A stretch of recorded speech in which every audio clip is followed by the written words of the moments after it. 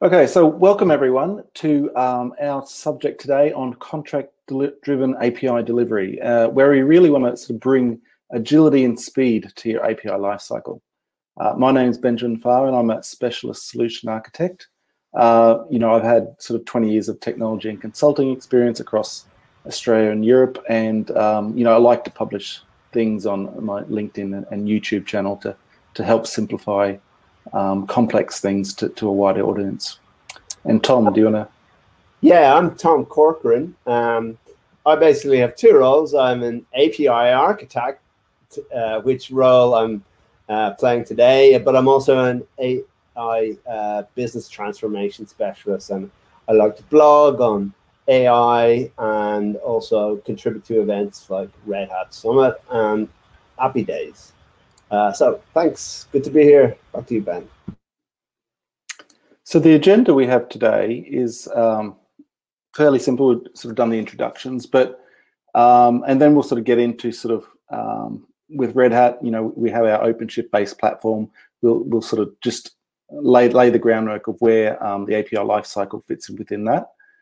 Then we'll sort of go into our API lifecycle, and we've got a sort of framework that will sort of go through the various different steps of the API lifecycle and how contract-driven can really help those different steps to bring up this, to speed it up and be more agile. And so, it's only a small group today, so happy to have questions. Really can be interactive throughout, but we'll also open up. We'll have plenty of time for questions at the end, I think, as well. Next slide, next one. So here we have our sort of reference architecture for our OpenShift platform,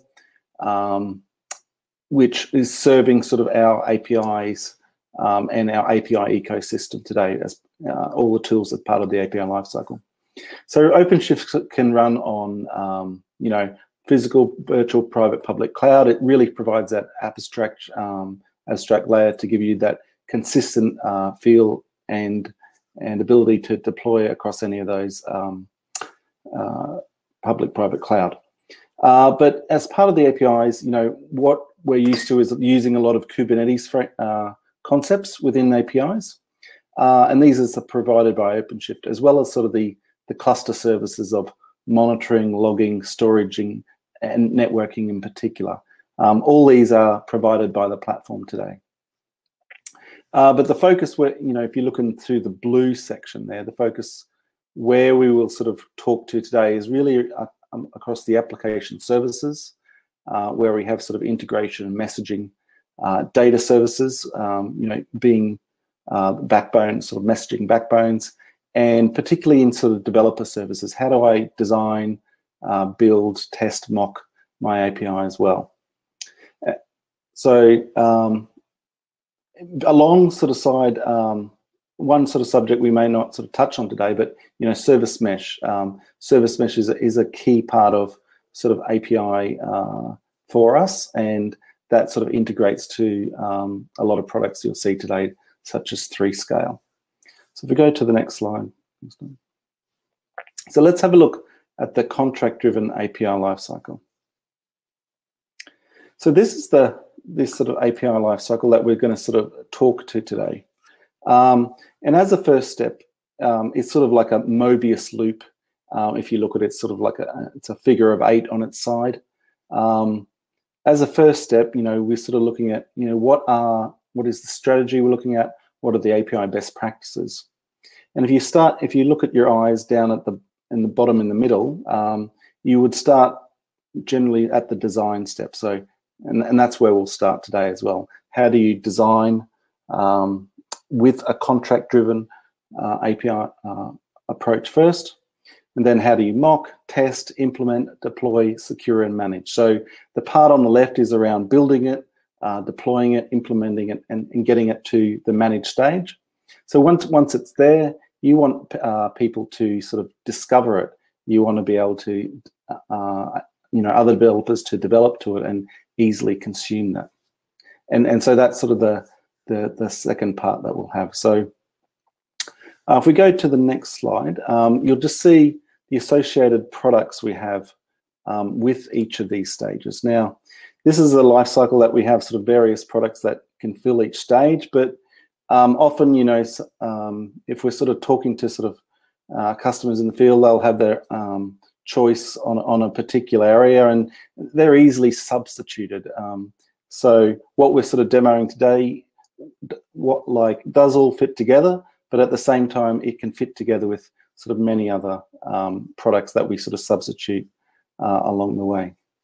And we're going to look at demos in each of these, in many of these tools that you see, in particular API Designer, the Microx, have a sort of look at Fuse, and in particular 3-Skull API management.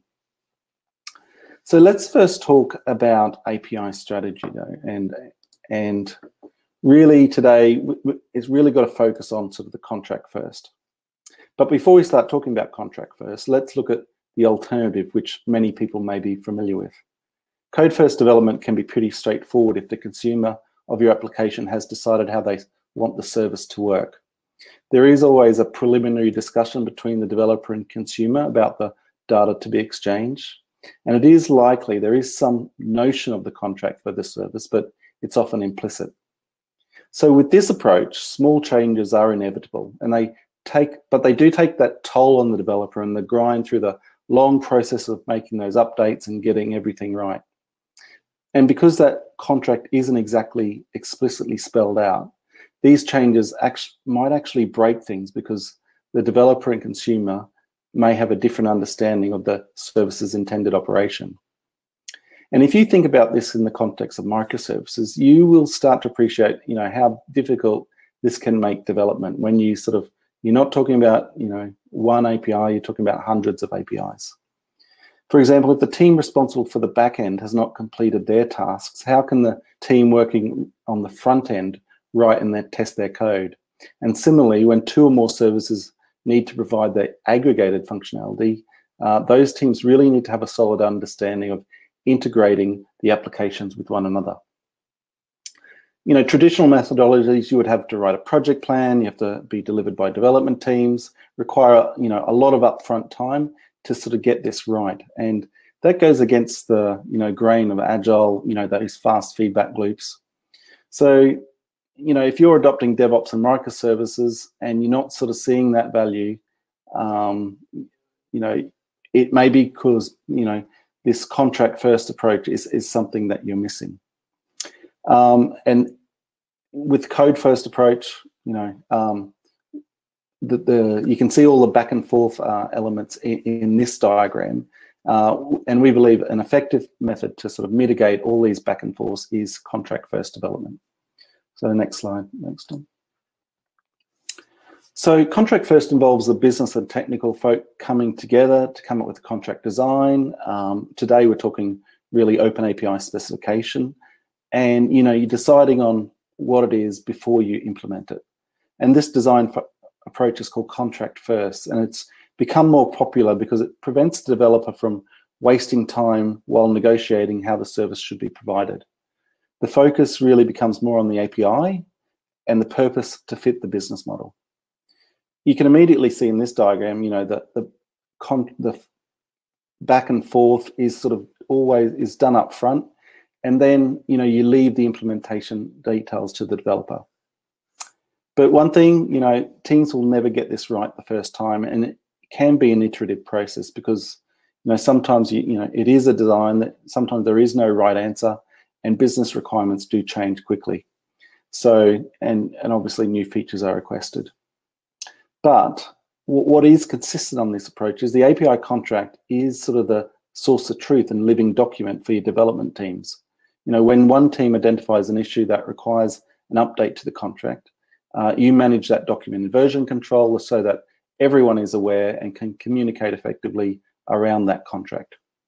And when it's time for integration, you know, in my experience, you know, there's much less issues around integrating those services, you know, when that contract is followed. So if you go to that next slide, thanks, Tom. With API strategy, now contract first feeds into a number of good practices from API strategy. This is a book which was published a couple of years ago, but still really stands the test of time.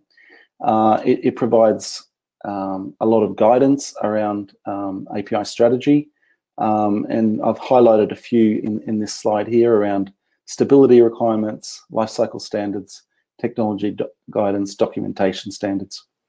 But if you think about, contract first, that really feeds into stability, lifecycle, documentation, creating the right environment, and also looking at APIs as products and enabling you to automation sort of the whole life cycle as well. So in summary, and the next slide, contract first strategy, it enables development teams to work in parallel, so increasing that speed and agility. It reduces the cost of developing apps because you've got less back and forth. It's almost like a shift left, as you do we talk about in DevSecOps security, you're shifting left as much as possible. Increases the speed to market. It allows more implementation choices because with a code first, I have to already choose how am I going to implement this. The contract first, the developer gets that choice and can develop to his strengths. And it also ensures a good developer experience.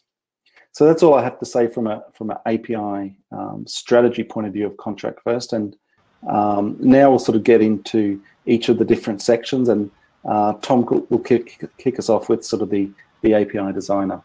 Thanks, Tom.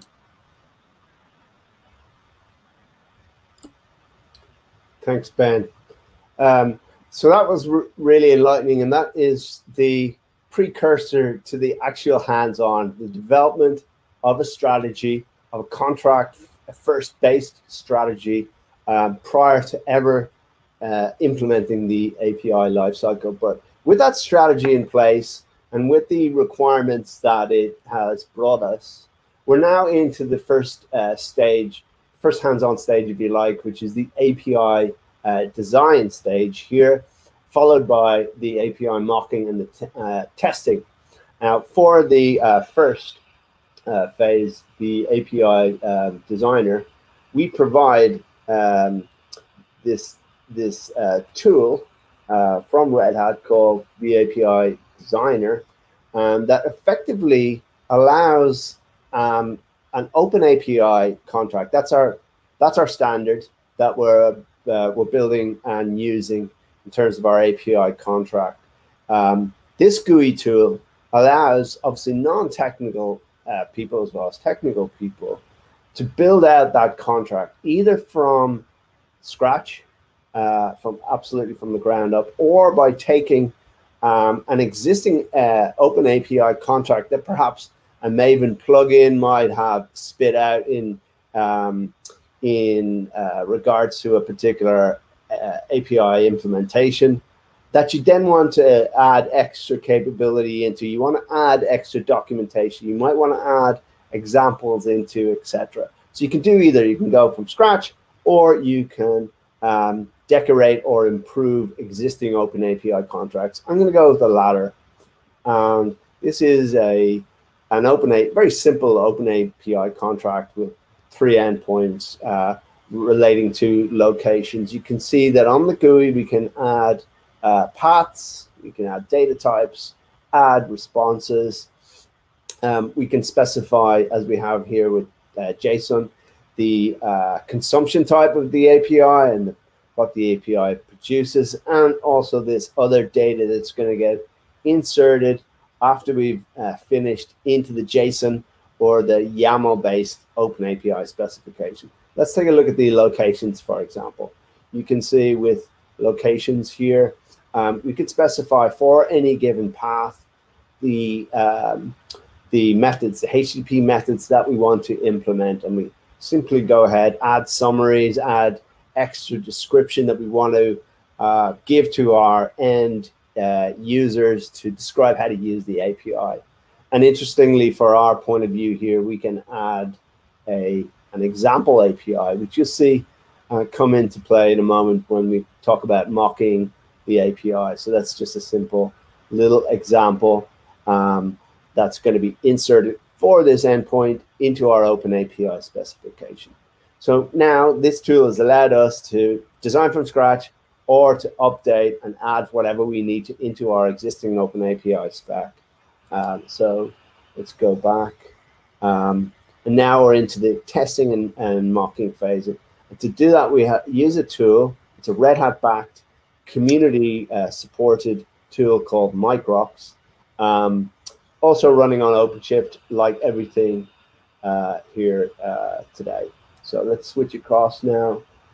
I've already logged into Microx, and I've already uploaded a similar API contract like you saw a moment ago within the designer. And when I go in to my locations API, you can see the different endpoints at different paths. And useful for us in terms of the mocking capability is it's not very well formatted here, but that's the same payload JSON response example payload that we added into our example in the previous step. And Microx gives us a URL here that we can use to provide a mock version of our API. We're going to test that out here using our API testing tool, Postman. That's the same URL that you saw a second ago within Microx that it produced for us. And we can see here that it's going to respond to us the API example payload there. So what the mocking really allows and how this contract first and approach with Microx helps drive speed and agility, which is our theme today. It basically will allow the front-end team and the back-end team to work in parallel. Everybody's working to that contract, and the Microx component provides a temporary API backend that the front-end team can use to build out their mobile app or web app or whatever it might be. All the while, the back-end team can work to that contract. And in that way, the front-end team are not waiting for the back-end team to finish. So it allows these parallel work streams and the whole delivery to be speeded up in that way. So let's go back to our slides here. I'm going to hand to Ben again. Thank you, Tom. So just in summary, that API designer, you uploaded a contract there, but obviously you can also edit and produce a contract there from scratch as well, correct? Absolutely. Yeah. Excellent. So you've seen Tom sort of work in the API designer. You've seen sort of the mocking, you know, how you can easily produce a back endpoint from the API specification. Now I want to talk a little bit about, you know, how we can go from that contract into starting to implement. If we go to the next slide, thanks. So our core integration technology that we have here at Red Hat is Red Hat Fuse, which is based on Apache Camel. Now, Apache Camel works in a, you know, has lots of connectors, so it has several hundred connectors. You can connect to almost any system, and it was sort of built with known integration patterns. So combining the two, you can pretty much take one endpoint to another and perform any sort of data translation, enrichment, work with sort of transactions, whatever you need. Particularly those known integration patterns are all sort of out of the box. It can work on and off cloud, and to simply develop, you're simply sort of writing sort of the domain-specific language, or DSL, that you see as a simple example there on the right. So that's saying from a Kafka topic to a GRC endpoint. There's nothing done in between, but that's the idea of what you can get to in a sort of a low-code environment to develop your integrations. If you go to the next slide. Now, the next sort of model that we're sort of that's now available is using a Quarkus backend. Now, Quarkus is the sort of next Java framework. It reduces the amount of memory footprint that you need to run a service in Java, as well as reduces the startup speed. So it's really ideal for serverless applications. Java is only, if you look at sort of AWS stats, Java is about a 6% workload for running serverless applications. With Camel and Quarkus, you can actually combine that to a native and compete with the likes of Go and Python. Now, in this arrangement here, serverless, we're talking, the extra sort of the added value you get from this new Camel and Quarkus is, as a developer, I don't really have to worry about my Maven project as well. I can simply write that DSL, create that integration file, run the CLI tools, step 2 there, and it will immediately package everything up. And it packages up eventually into a container, which can then sort of run on OpenShift in a serverless manner, or even even not serverless. You can still get a lot of benefit from running at a much lower footprint for integrations. So if you go to the next, I will. So now I'm just going to share my screen and show you just a little. We can go back to the API designer. So this is the locations API, which Tom sort of had there as well. And what the API designer allows you to do is actually generate a Fuse Camel project. So if I click that,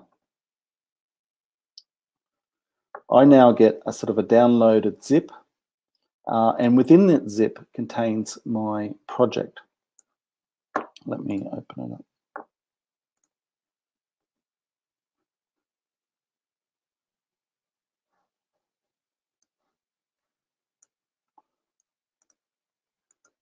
So here you can see, for those familiar with Java and Maven, you get your Maven POM file, and you get the directory structure all set up. You get and in particular, you get the camel context. Now, I'll show you the camel context file. And, while we're sort of also looking at those locations, you can see sort of there's different paths. It's taken what it can from that open API spec and produced, the base template, if you like, for Camel. So immediately you're sort of getting the endpoints for those as specified in the API. So it really is a quick start for a developer to go from an API contract to getting all that boiler template code, all this code scaffolding, getting all the project, which can typically, if you're not doing in that way, it can take half a day or so just to even work out, align it with the rest of the organization of how it works. So this approach gives you a consistent manner to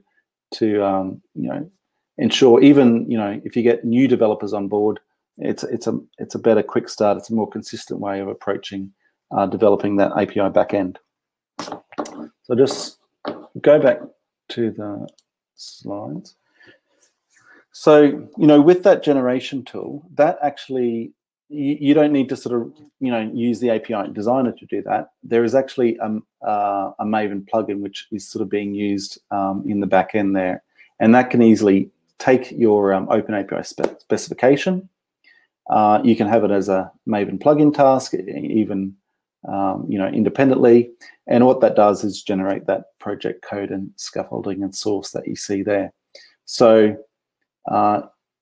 you can see, the difference between code first and contract first. With contract first, I can easily get a consistent, reliable way of implementing my API backend. Thanks, Tom. Thanks, Ben. So that's really powerful. The open API spec, can drive, significant efficiencies into your application development and your implementation by generating this boilerplate code. So you're almost halfway there based on these generated artifacts off the open API spec. So now we're going to move on with the API lifecycle. And the next two phases are not directly connected to the contract approach, but they are touched by it. So I'm going to briefly describe them rather than demo them. With your open API spec created, and assisted implementation, as well as your open API created API management configuration, in order to really drive the efficiencies. As Ben mentioned, some of the best practices that go along with contract first. One of them is automation. Now, automation in terms of deploying those artifacts, the API management and the API implementation artifacts to production in a fully automated manner is facilitated by Red Hat's API Lifecycle.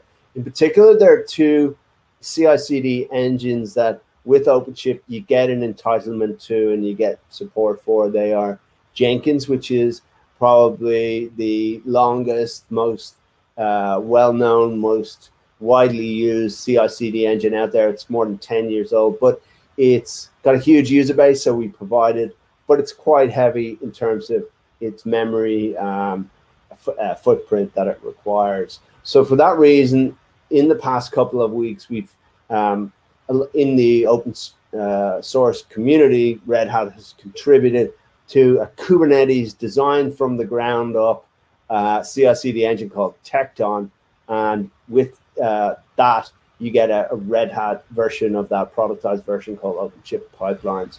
So what these allow you to do, like I say, is to plug into OpenShift and to be able to rapidly deploy your API management configurations off the contract into a production scenario. These are two examples, but you also could use any number of other implementations, CI/CD engines, either on or off OpenShift. For example, Azure DevOps is a very popular CI/CD engine that's used with OpenShift as a deployment target. So a lot of flexibility there in order for you to drive your contract-driven implementations to production. Next, again, not directly connected to the API lifecycle, but worth, or not directly connected to the API contract, but worth a mention, is the ability to secure and to provide identity management around your API end users, as well as your administration, your dev portal users. We provide Red Hat Single Sign-On, which is the productized version of the upstream Keycloak project, which can hold master identity, which can delegate out to enterprise systems like LDAP or Active Directory, delegate to social logins like Google or Facebook, etc. And also it can act as a broker, providing consistent interfaces and abstracting away the actual connection to other third-party identity providers like Okta, Ping, or ForgeRock, and others over OpenID Connect interfaces. So we provide that capability and that entitlement and that crucial aspect of the API lifecycle. So next we're going to talk about the management phase, and implemented there is our API management capability, which is Red Hat 3-scale API management, which is really going to form most of the rest of today's discussion and demos. Just to provide an overview of how it's going to look in terms of what we describe and demo in contract-driven API management. We're going to automate the configuration of API management using that open API contract as the basis. We have two options for that automation, either the 3-scale RESTful APIs or the 3-scale toolbox, which is a kind of a shortcut wrapper around popular API, RESTful APIs. That's what we're going to use in our demo. And when we use that open API contract, it basically automates the configuration of both the administration portal and the developer portal in the process all at once. So it's going to illustrate how that contract first approach can really speed up the activities that need to be done on the API management side as well. Before we get into any more demos, I just want to give a brief overview of the 3-scale API management architecture. Basically, we have this two-layered approach. The top layer is kind of the human interactions. The API consumer developer interacts with the developer portal here on the left-hand side to figure out how to use the API, and ideally to get a great consumer developer experience, read the open API specs, and understand and quickly onboard. Then we have the administration side, which is the providers of the API management, the people who create the plans, the access rights, who can access what, review analytics, apply monetization, set up credentials, etc. So these are the kind of human interactions, all driven off the API manager, which is the central controller, the control plane, if you like, where all the data, the config, and the intelligence lies. So these are the kind of the top human interactions that would take place without an API contract, or that are radically simplified with the API contract. Then at the bottom, we have the actual runtime flow, developer apps, web apps, mobile apps, consumer applications, IoT, whatever it might be that's consuming the API, makes a call to the API backends. And what we provide is an enforcement port, a 3-scale enforcement point we describe as an API gateway. There are various options here. You can have an Nginx-based reverse proxy as the API gateway, or you can plug into service mesh capability and have that act as your enforcer.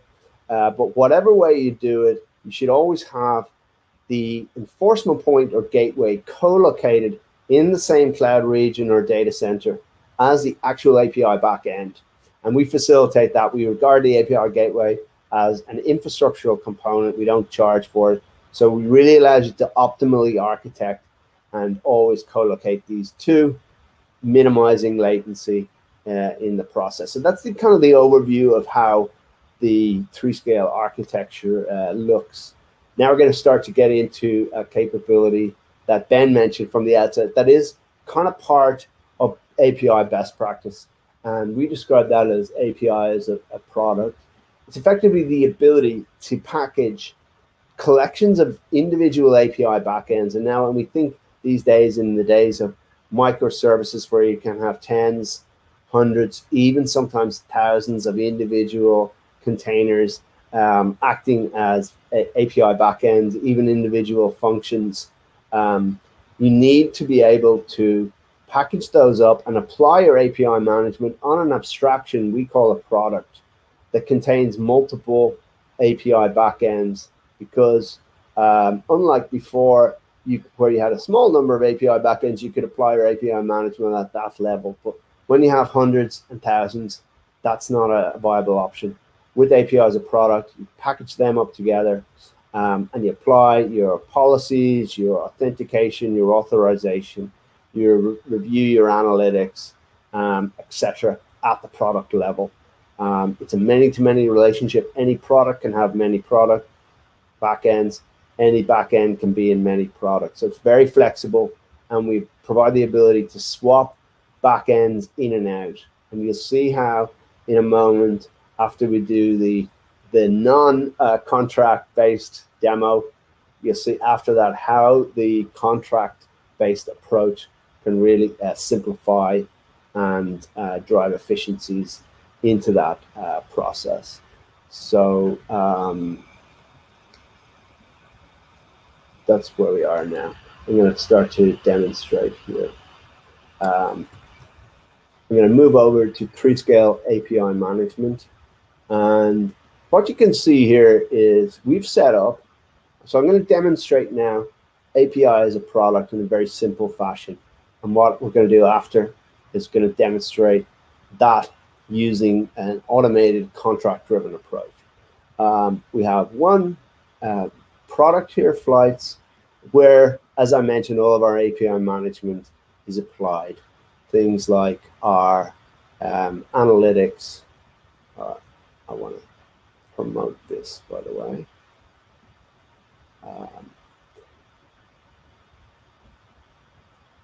Analytics are applied at the API management level. We can see the or at the API product level, I should say.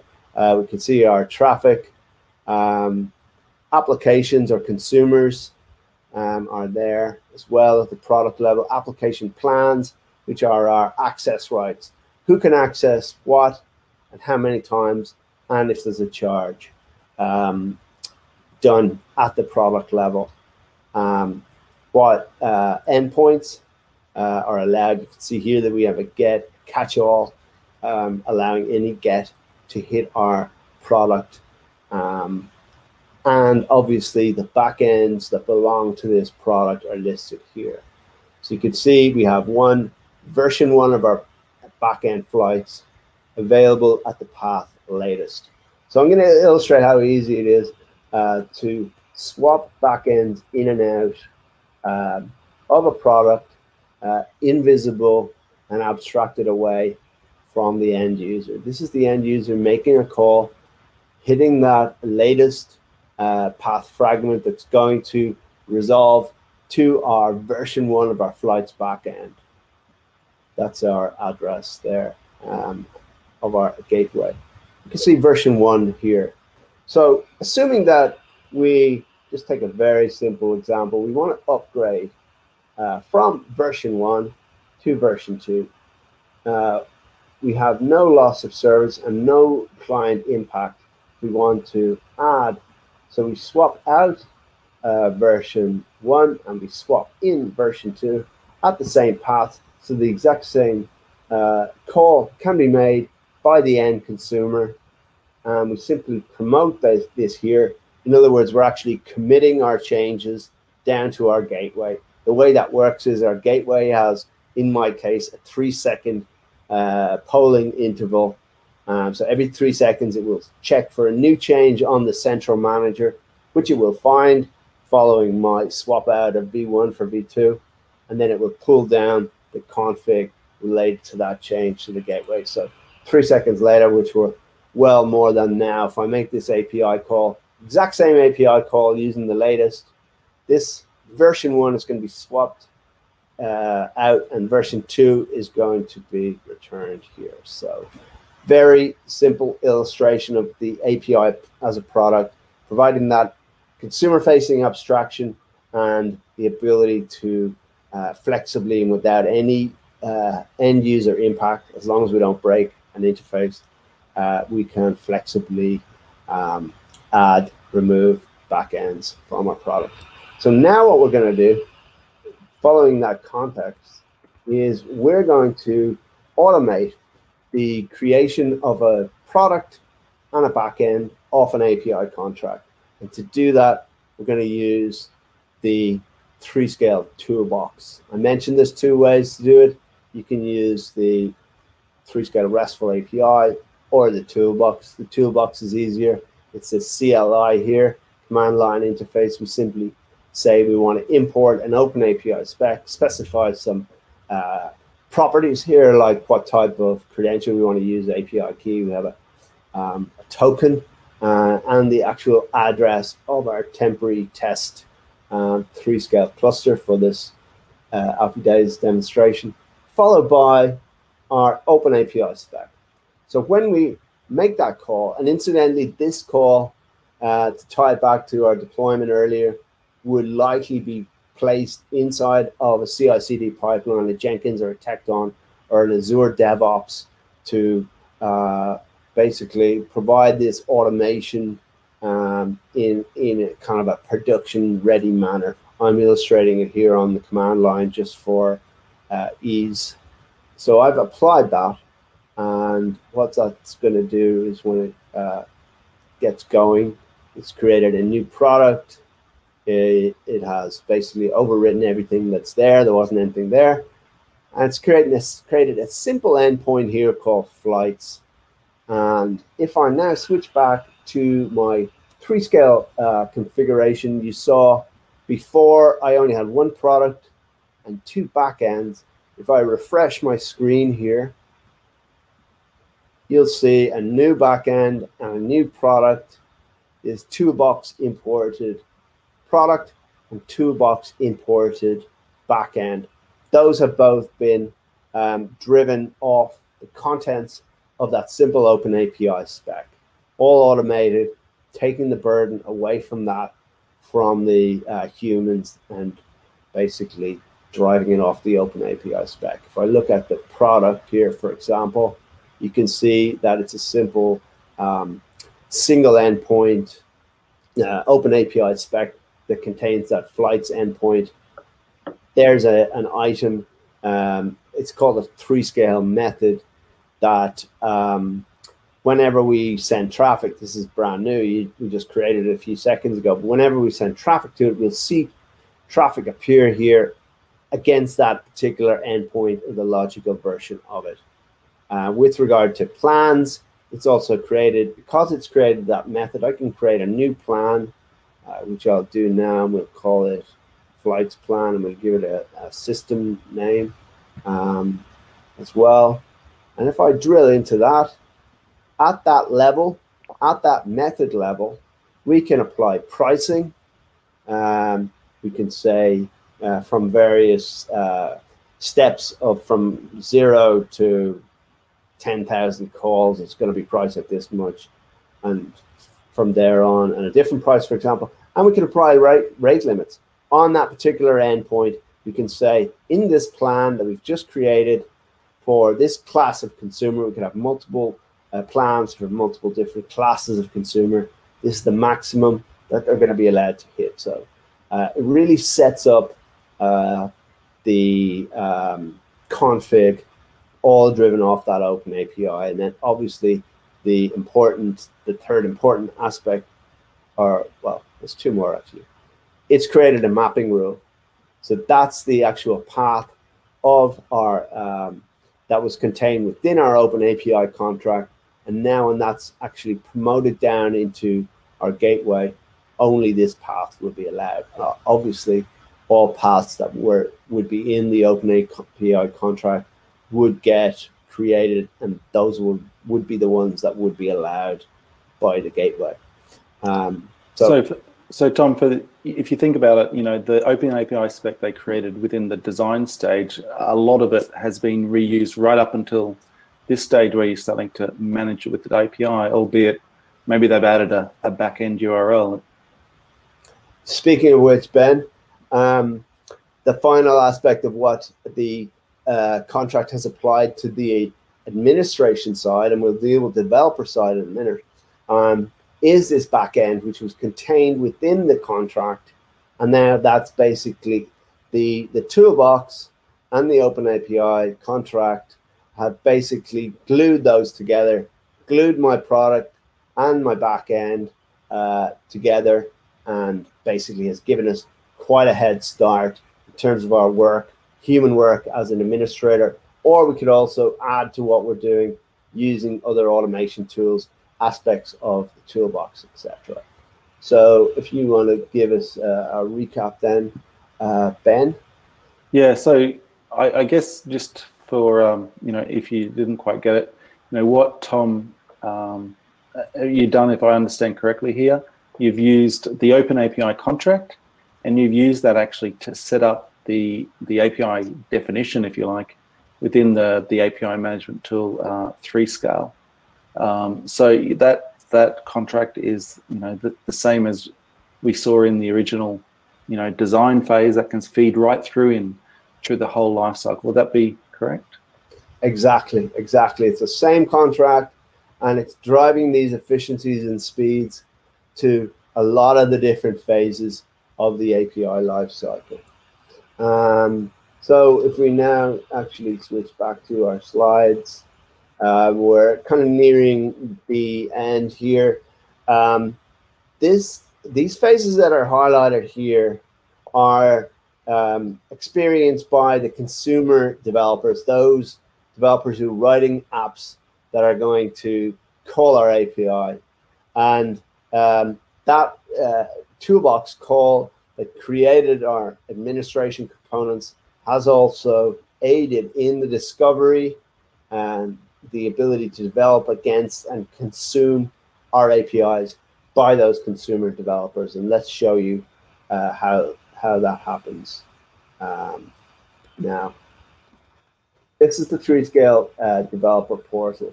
And I'm going to sign in here. And by applying that API contract using that toolbox call, what it's done is it's made available our open API spec that we probably have added in extra documentation using the API designer to provide a great experience for those who are trying to onboard and learn about our API. So there's only one endpoint. You can see here there's latest flights, international flights. If we try it out here, and if I can locate my API key here, I can try that out, and you can see our familiar response here with our new backend. So again, this is all driven. The creation of this Open API GUI, or they used to call it Swagger interface, all driven off the Open API spec. So you can have multiple different products with their documentation here, which allows that discovery to take place. Incidentally, we have a new capability called the service registry that's going to be a central source of truth for not only Open API specs, but also other asynchronous APIs. Is that right? Yeah, specifications, asynchronous APIs, Kafka messaging formats. All those are going to be placed in this central registry called the service registry. That's going to further kind of facilitate and enable and make easy this contract-driven approach that we're talking about today. We've actually already dealt with the monetization and the monitoring phase, as I showed you in the API management. It's created those methods that will be reported against, and you can monitor them, the flight method, and the monetization is also facilitated by the creation of these methods on which charges can be applied. So that's really the end of it from me. I'm going to hand to Ben, who's going to wrap up. Thanks, Tom. So you've seen, making API contracts central to the API lifecycle will really bring that faster and smoother lifecycle all around. And you've seen in each part today where we've looked at that contract can influence, design, mocking, testing, implementing, deploy, secure, and managing. And then in the final section, you can see, how it can help, drive those documentation standards, help discover those and consume those APIs. And it really, from an API strategy point of view, it sets the standards, going forward within your organization for documentation, how do you set up environments, and the fact that, we're talking Open API specification specifically today, but, it is sort of a general contract first. There is like a large ecosystem that can support, a lot of these aspects outside of the tools you saw today. So that is our wrap up. We're happy to open up for questions. I know we've got a little bit more time on our hands. If there is any, feel free to put it in chat. There's a question here, a great question from Arnav. I'll take the first stab. I'll read the question, and then you can chime in after Ben. Yeah. Does the contract first not break away from agile ways of development? In other words, can it not take a long time to define the requirements and make the perfect contract? And if you create the contract the agile way, there'll be no difference between contract first and code first. So you're right. If it was designed in a sort of a waterfall methodology, that contract needs to be fully planned and exhaustively worked over ahead of time before it's ever released. That would be quite a waterfall approach, and that is certainly not what we're advising here. what we're advising is the creation of that contract, which is a living document, as Ben indicated, that when you also combine the automation tools and also the ability to work in parallel by the different teams, it can speed up, and it can basically provide the point at which feedback can be provided by whoever, by the end users, by the developers, etc. When you apply the automation to it, the feedback loop can be much faster. And because we have all these automation capabilities and the ability to rapidly modify based on feedback, you can get to a satisfactory contract and implementation much faster. But I see your point, but we wouldn't apply the waterfall-based treatment of that contract. It'd be very much a living document. Don't know, did you want to add to that, Ben? Yeah, absolutely. So yes, I did sort of discuss that, there is sort of an iteration, in that development of that contract. But if you think about, test-driven development, for instance, is that against an agile? No, we're just sort of developing the test sort of first as we go. So this was sort of looking at contract first. And it also you could actually sort of, if you got that contract, you can start to develop that back end. You can start to develop services that use that interface, but you can also start your integration testing as well against that contract. So, there's multiple benefits for producing this artifact in your lifecycle first, which I think, it can take some convincing people for sure.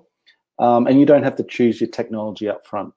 That's another real aspect that, if you're going down, always the Java route, you're going to sort of annotate all your methods and go that way. But, that you may not want to get stuck down there doing it Java all the time, depending on your teams as well. So exactly. Yeah. So that ability to automate, iterate, modify fast, and repeat the whole feedback and deployment loop quickly, that the contract-driven approach provides, really can mitigate against a sort of a slow, bogged down approach that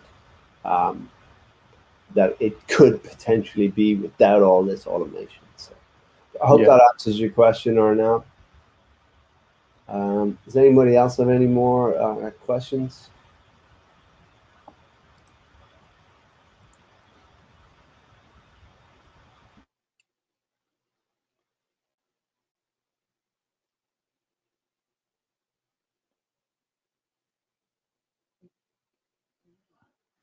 No. What have you seen, the benefits of API contract? Have you seen that in people you've talked to recently, Tom? Yeah, we have actually, and with Red Hat services, who are very much about agility and incremental approaches and fast feedback loops. It really does tie in well to that approach. And the fact that it's all container based, it's all automated, it can be destroyed, recreated from code, using DevOps and increasing now GitOps approaches, really ties in to that, these newer approaches that can drive not only speed, but also much greater stability and security into the delivery of APIs, and indeed, any sort of application really that we're seeing our customers deploy. How about you? Well, I've definitely experienced the worst case of code generation a few years ago. That sort of lends itself to a lot of back and forth. At the time we sort of started to do sort of API contract, and that was definitely a welcome change, just because everyone got on the same page, you know, rather than sort of looking at documentation, you know, waves of documentation of how to do it, whether it was through documents or, you know, things like Confluence. An API contract, you know, was a real artifact, and it was, you know, documentation itself. You know, document as code is great, yeah, from my perspective. I'd always encourage it if you can, you know, move down this path. It would pay dividends for sure. Yeah, that's a kind of a nice segue as well. I'm going to plug an OpenShift meetup that's on in 2 weeks' time, and it's all about GitOps, which is really just everything as code. We'll have a couple of our leading solution architect, OpenShift solution architects and consultant. That's Wayne Dovey and Mike Hepburn. So they're really powerful communicators and advocators of this GitOps approach that this sort of contract first approach really ties well with that I mentioned. So I'd urge everybody to check out that meetup. It's on in about 2 weeks' time. Meetup, and it's both the Canberra, the Melbourne, and the Sydney meetups all in one. Yeah, all so right. We've combined all Australia now that we're under all these lockdowns, right? Yeah, unfortunately, hopefully for not too much longer. So I think Ben, we're at the hour at this point. I think we can close it off. Thanks everybody for coming. Ben, do you have any more final words? No, thank you everyone for yeah. It's hope you got what you needed out of it. Feel free to email any of us. We'll put our email in the chat in case you're sort of have any questions hanging over today. Yeah, thanks, Brett. That's excellent. Thanks, Brett. So yeah, feel free to email. We're happy to have a chat anytime. This is sort of a key area for us. Okay, great. Thanks, everybody. Thank you. Bye.